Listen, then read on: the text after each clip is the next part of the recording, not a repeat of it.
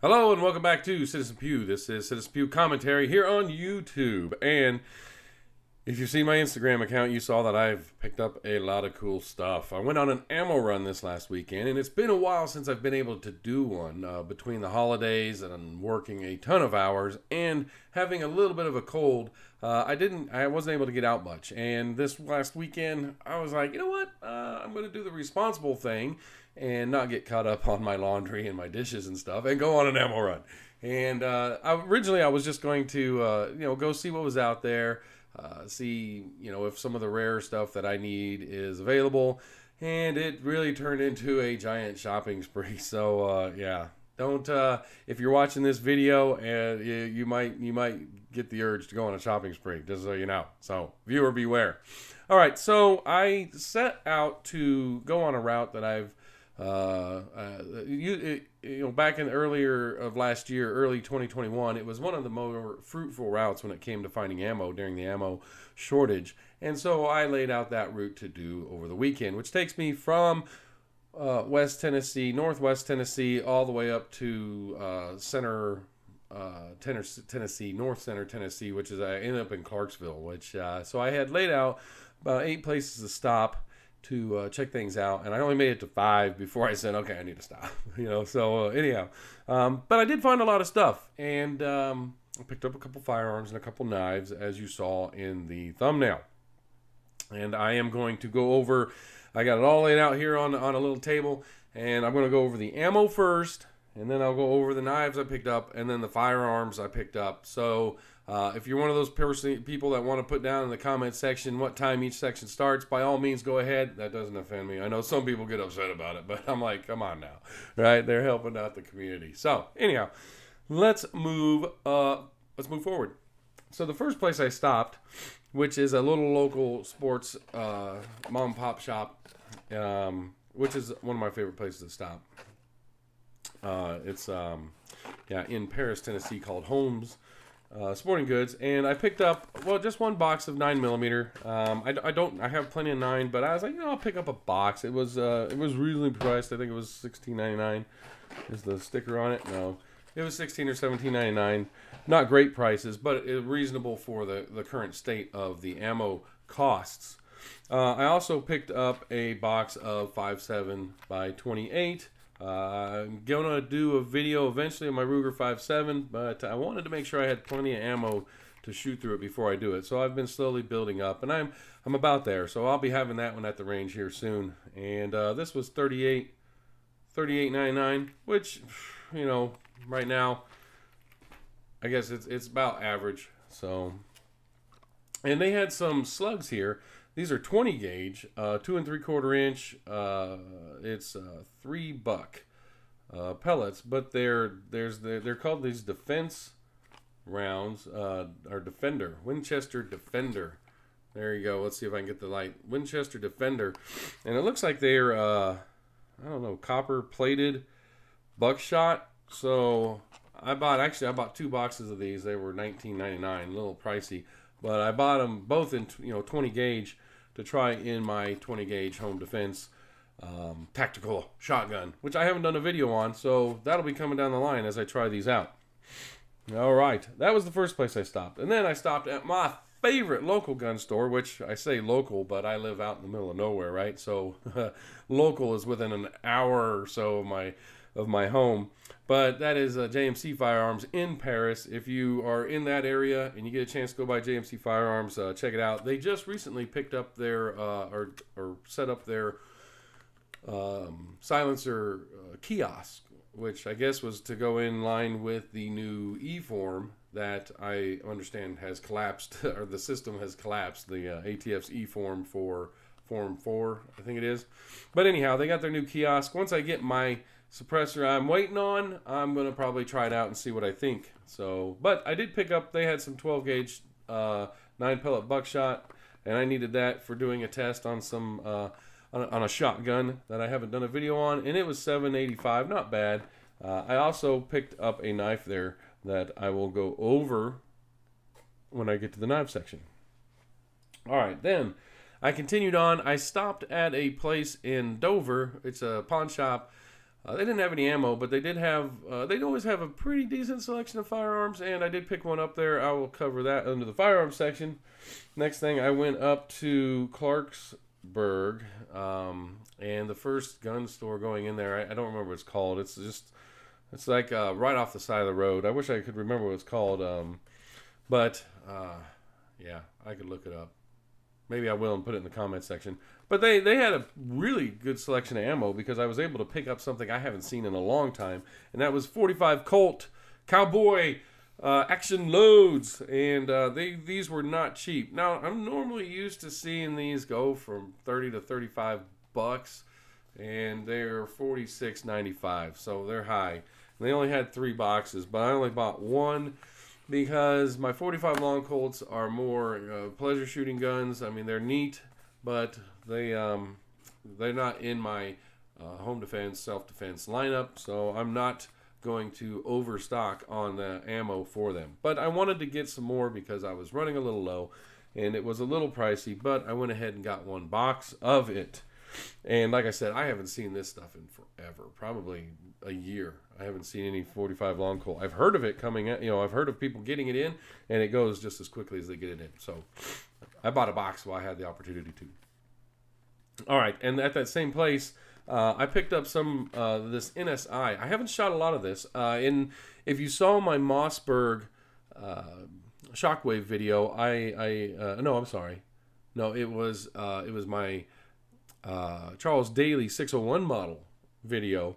I shot some of their mini slugs through that shotgun, and they did really well. And I wanted to try their full-size buckshot through a couple of my shotguns. And so this is 9 pellet double-aught buck. And I'll tell you something. This brand, it's a little bit more expensive. This box here was $14.95, but I tell you what, the shells are just really interesting and loaded, and so I was like, I'm going to try it out. I like their little mini bucks, so I was like, I'm going to try out their full-size buckshot, or I shouldn't say full-size, they're 2 3/4 inch buckshot, and see how it does. So NSI right there. Let me know if you've used NSI a lot. I'm still new to it, but so far I've had good luck with it.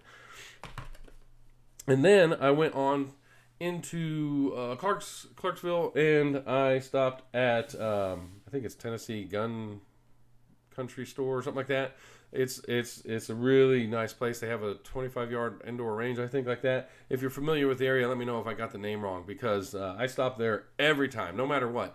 If I'm going to Clarksville, that place is one I always hit. They've always in Clarksville. They tend to be the one that has more of anything, especially during the ammo shortage. I don't know how they get it all in, but they do. So, but they did have some of this NSI mini bucks that I did use in that model, Charles Daly model 601, and they were $10.45. These are the little mini bucks. If you've seen that video, I wanted to get some more of these and test them out in another shotgun I have. So I picked up another box of those, and then they had a box of these. I've never heard of this. This is these are rifled slugs, Stars and Stripes. I don't know anything about this box, this brand, or anything. But yeah, these are 20 gauge. So like I said, I bought those 20 gauge defense rounds, and I'm going to have my 20 gauge tactical home defense shotgun out. So I needed some 20 gauge slugs. I got some, but they're all kind of yeah, I didn't want to break open an ammo can. So I was like, I'll buy a box of these and try them out, something new. So they weren't cheap. They were $24.89 for 25. So $1 a shell. But we're going to give them a try in that video when I do it. And then I also picked up, I was like, you know what? We're going on a 20 gauge theme here when I do that video. They had these in both 20 and 12 gauge. They had these Home Defender double ball, less lethal home defense ammunition. These were going for, oh, the price tag is not on them. They were around, I believe, $10. So yeah, $2 a pop. But yeah, they're less lethal home defense ammunition. And I had never seen these before. And I'll pull one out here so you can see it. Check it out. It's like it's a plastic, well, kind of rubbery plastic ball. It doesn't look like it has much of a charge on it, So I was like, you know what? I got to give those a try, see what I think. So I will be shooting those as well when I do my 20 gauge home defense tactical shotgun video. So, all right, that is the ammo I picked up. I will tell you this. There was a ton of ammo. 9mm, I saw 9mm all over the place. I saw a decent amount of 380, 40, 45 auto. Man, 5.56, 223. I saw some 270. 30-30. I saw, two places had 30-30. I was like, man, well, maybe ammo's coming back. So I would say that there's ammo available. It's getting more plentiful. The prices are still freaking high. So, and I want to do some research into that because there's a lot of things that affect prices. The raw materials, the shipping costs, all that. Man, I'm sorry, my freaking hair's all itching.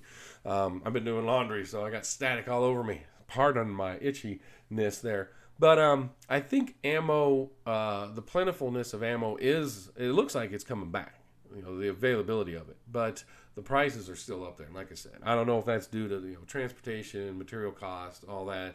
There's probably still some gouging out there. But, we'll see what it does. We'll see what it does. I'll do some looking into that. I'll probably do a video on it down the line. So, all right. There we go. That's the ammo section. Let's talk about a couple of these knives I bought, right? Now, if you've been watching my videos, I'm getting into knives. I'm not a knife person originally. But, I got a lot of spare time and petty cash laying around, so I shouldn't say that. I'm not like, it's not like I'm wealthy or anything, but, with my kids growing up and it just being me, I can indulge a little bit. So I'm not buying any of these high-end knives, but if I see something for... $50 or less that catches my eye, I'm probably going to pick it up. And this is one I picked up. I picked this up at JMC Firearms in Paris. This is a CRKT, a brand I'm not familiar with, so I will be doing some research on it. It was $26.30 for this knife, and it comes with a little sheath here, and it's kind of got a neat little handle. It's got finger grooves in it, a little lanyard kind of thing, and a belt sheath. So now it had a tie thing too, so you could tie it off, but I took that off. And then look at that. It's kind of like a little mini cleaver or something. I don't know. It's just really neat. And I tell you what, this thing is super sharp. So yeah, I'm gonna do some looking into it and probably put it in one of my knife videos down the line and talk about it. So as I get more familiar with it, but I saw the shape and the size of it, and I was just like, man, that is so cool. And for the, with that price, I was like, I'm going to take it and give it a shot. So, really neat knife. I'm going to be looking into all the ins and outs of it. All right.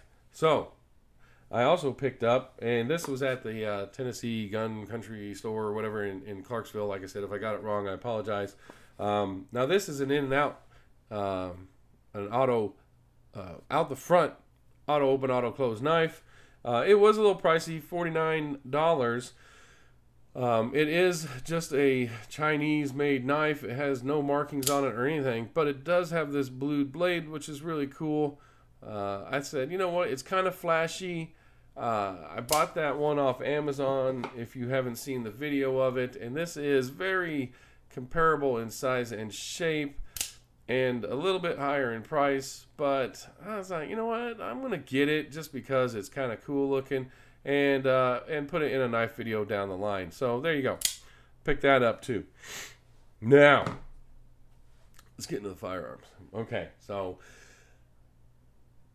I've been trying to find a 9mm single stack, compact, very compact firearm that's more of like a pocket firearm, can fit in if you're wearing some cargo shorts or something like that, or just a jacket pocket. And I do have the making a lot of noise there. I do have the Glock 43, and I think I did a video on it. But the 43 is nice, don't get me wrong. But when I was looking at firearms to meet that criteria for myself, the Diamondback DB9 was one of them that I looked at or was thinking about. And I haven't seen one in a long time, and of course I'm too lazy to order one. But I was at this pawn store in Dover, and they carry new firearms, and they had one. And so this is the Diamondback, the DB9. And I'm going to try it out. I'm going to do a comparison of it with the Glock 43, I think, and see what I think. It only came with one magazine, so I've got to get another magazine before I can do that comparison. But yeah, it's a, like I said, it's a neat little firearm, and I've done a little bit looking into it, and like I said, it was one of the ones on my list to maybe try out if I came across one. And it, out the door I was under $300, so I said, you know what, I'm going to get it and try it out. So we'll see what I think about it. So you can look forward to a video of that, comparing it to the Glock 43 and probably a couple other smaller 9mm, like single stack 9mm I have, or that somebody has and has loaned me to use in that comparison. So, all right, now this guy, this last firearm is freaking awesome. Now, I really like the old school lever action cowboy style firearms. I've been building up my collection, and I've been looking for a 357 lever action. And I have various FFLs looking for me. I have wish lists out there, and I just happened to walk into the store, and they had two of these, and one guy was buying one of them. And while I was holding this one, there were people looking at me, and they were giving me that look like, if you put that thing down, I'm buying it. So I had to go with it, and all right. So here it is.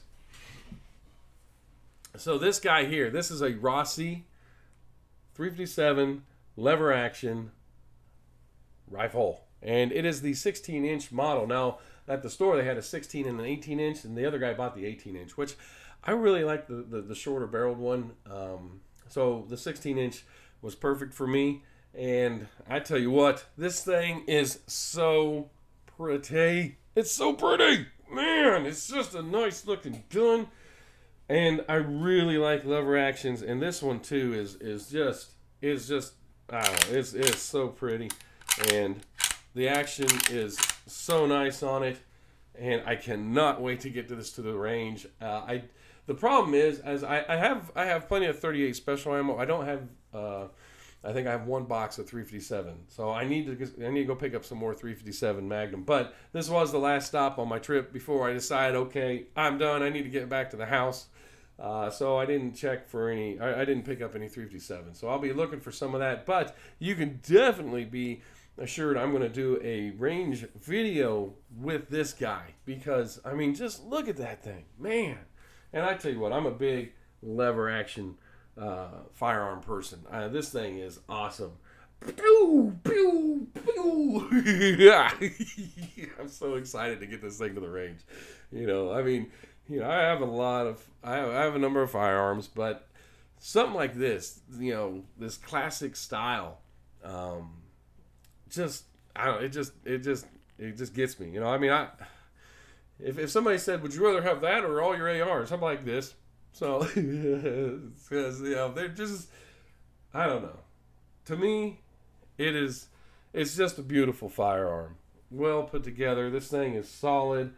Yeah, and I was, I think this one, I was out the door, it was under $800. It was over $750, so somewhere between $750 and $800 after taxes and the background check and stuff like that. But let me know what you think of this thing in the comment section. If you have one, by all means, let me know what you think of it.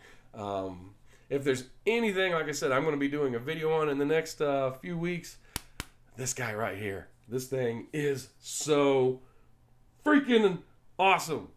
This was worth the trip alone right there. And like I said, I have a number of FFLs that have put various 357s on a wish list for me, and yeah, I'm gonna have to tell them all. Got one. Sorry. Yeah, there's still one lever action I want to get, and it's a mare's leg. So I'm waiting to try to find one of those. But yeah, until I get one of them, this guy, man, yeah, this is gonna be part of my. This is one of those guns that you just don't ever get rid of. It gets passed down and stuff like that. So let me know what you think. I'm super excited about it. No, maybe, you know, lever actions don't do it for you, but for me, man, it's a pretty gun and it's classic. Yeah, it's just, man, I like it a lot. Anyhow, all right, let me set that back down. That's my video. Let me know what you think. Tell me what you're seeing ammo-wise in your area. And like I said, I'm seeing the ammo come back, but I'm seeing the prices still up there. So I would recommend not buying in bulk right now. Buy what you need. And I like to do some experimenting, you know, especially for making videos, trying out new ammo. So I will buy some of this higher stuff if I'm going to test it out. But I only buy a box or two here and there of it. So, but yeah, like I said, it is not time to start buying in bulk again. Just heads up. And anyhow, that's all I got for you. Like I said, leave a comment in the comment section on anything you saw in this video and your thoughts on it. Thank you for watching the channel. Don't forget to check me out over on Instagram if you want to see pictures of stuff that I'm doing and places I've been before I make the videos on them. And y'all have a good day.